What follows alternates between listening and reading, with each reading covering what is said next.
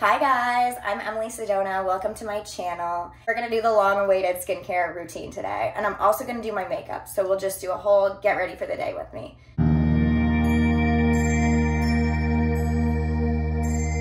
I just washed my hair, and honestly, washing my hair is my least favorite thing in the world. I probably do it once a week, once every 6 days if I have to. Typically I use Fanola purple shampoo, but I didn't just because I'm about to touch up my roots and sometimes it'll make my roots super yellow. I got this at TJ Maxx. It's just Giovanni Frizz-Be Gone, and I do 2 pumps and I separate my hair. Hi besties, I did just see that there is a bad word in the piece of art that's hanging up behind me, so if you're a kid, go away. I just use my wet brush to brush through my hair. I know I'm supposed to use a comb. I don't know if you can see, but I did just get my stomach tattooed. I feel tough. I have another tattoo today in Boston by Lena Sue, Tattoo Sue on Instagram. She's so good. And she sent me this drawing that she did last night, and she was like, I thought of you. So I'm gonna get, instead of what I was going to get today, I'm going to get what she painted last night. And I'm so excited, it looks so cool. Everybody knows how obsessed with this I am. Radha Rosehip Oil from Amazon. You guys know I always put it on my face, but now I do, I don't know if you can see that, like a little palmful, maybe a little more.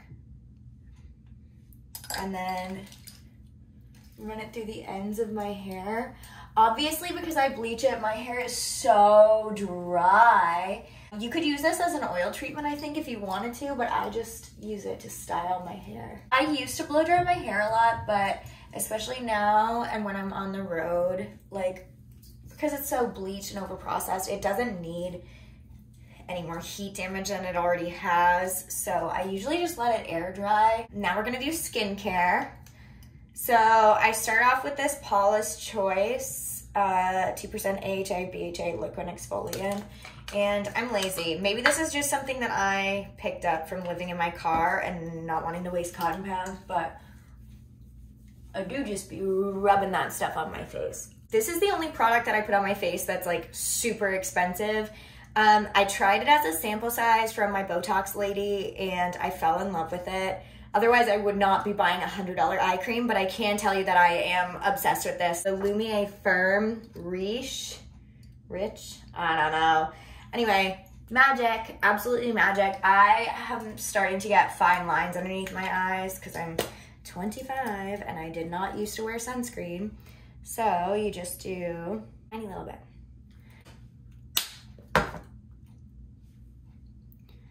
And I'll see if you can see.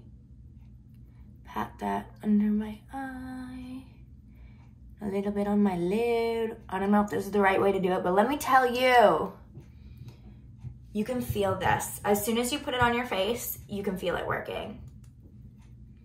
It's just like a little, get rid of all that puff. Weleda Skin Food. I'll link everything below. This is the original one. I literally am a lizard. I am a dry bitch. So I put this on. And this you kind of need to melt into your skin. First I pat. Gently rub.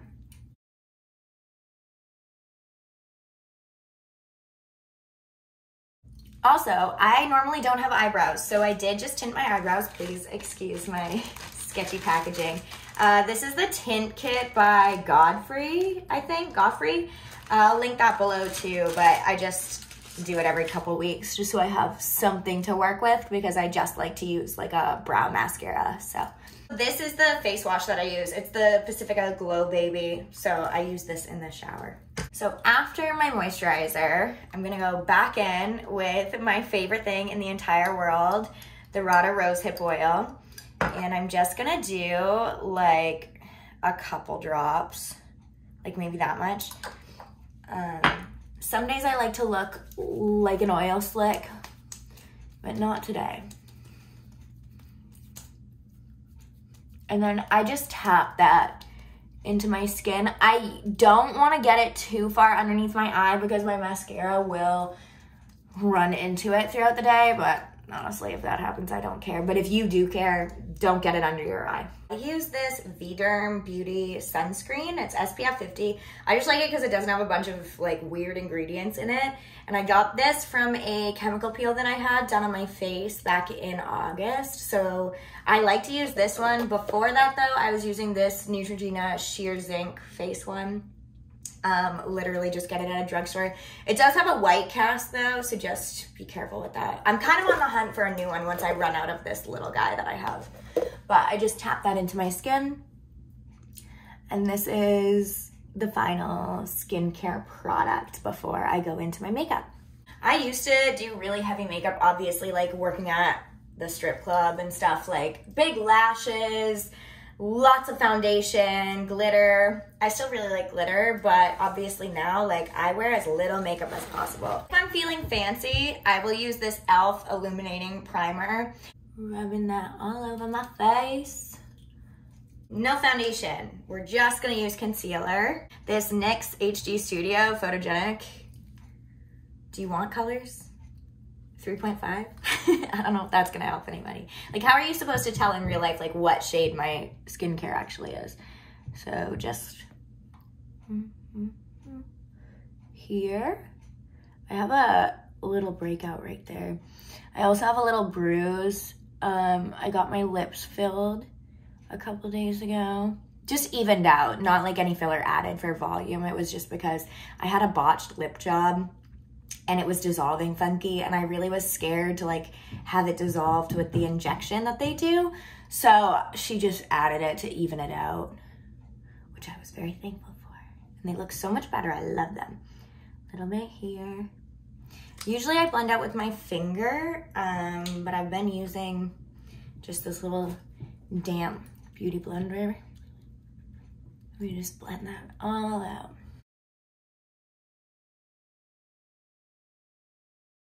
Now that I blended that all out, I use this Airspun loose face powder. I get it at Walmart. Everyone at my old club used to call it old lady powder or grandma powder because it smells like an old lady. There's definitely a scent to it. But it's just loose, it's a damn mess. And then I take my microfiber beauty blender, key points if it's disgusting like mine, and I just kind of dab it, get under here.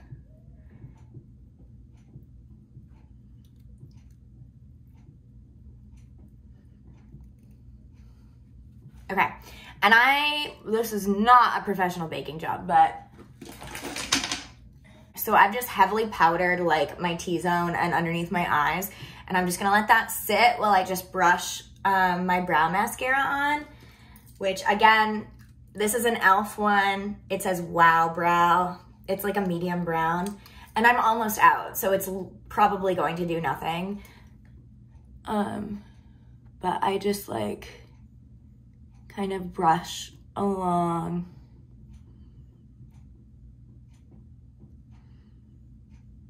here.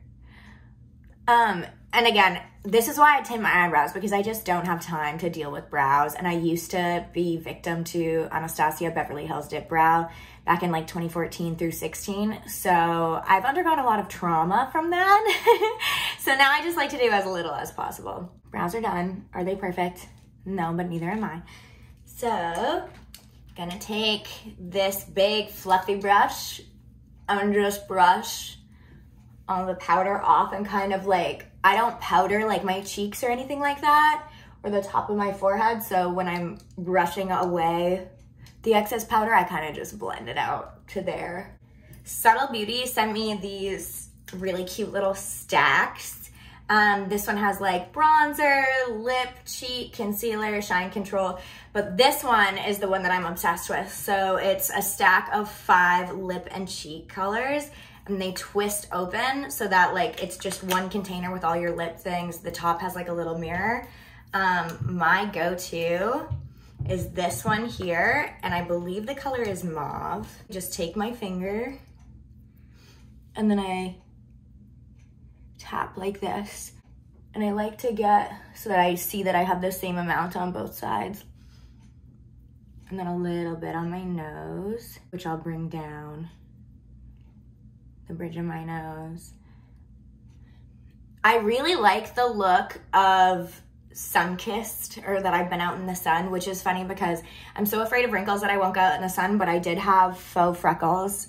I don't know if you can see, but I did have faux freckles tattooed on a couple months ago, and oh my God, I'm obsessed with them. And then I put on blush every day to make it look like I have a little bit of a sunburn. We are nice and sunburned, and then I do go back in just for a little bit of color. I did my mascara off camera, but it's the Maybelline Colossal Lash in Glam Black, and I just did it on my top lashes, and I did 2 coats. A little spray of my perfume, which is this Alt perfume, Crystal number 23. It's supposed to smell like Baccarat Rouge. I've never smelled that before, but I love this, and it's always sold out. The last thing that I'm going to do is my deodorant. So I use this little Crystal Rock. It's a salt rock. We're gonna dampen our pits. Now I want you to briefly imagine me doing this in a gas station bathroom every morning on my road trips, because I do. I'm queen of bird bathing. So you wet your pits. It works better if you wet the pits rather than wet the rock, and you just liberally rub. And I just found that it's really helped with, I get really bad like razor bumps and stuff, and I don't get any more rashes. So obviously I'm gonna use whatever helps with that, and I swear by this, and I don't stink. As long as you wash your armpits with soap and water every morning that you're using it, you won't stink, I promise. And I keep it in this little pouch. Okay, that's my full skincare and makeup routine. As for my hair, I'm gonna let this air dry. Day 2 and day 3 are always my favorite hair days, and I sleep every night with it in a low braid. That's not too tight, but not too loose. And then I have kind of like a nice little wavy texture, and then I won't wash it again, hopefully for at least another week. Thank you guys for tuning in. I love you so much.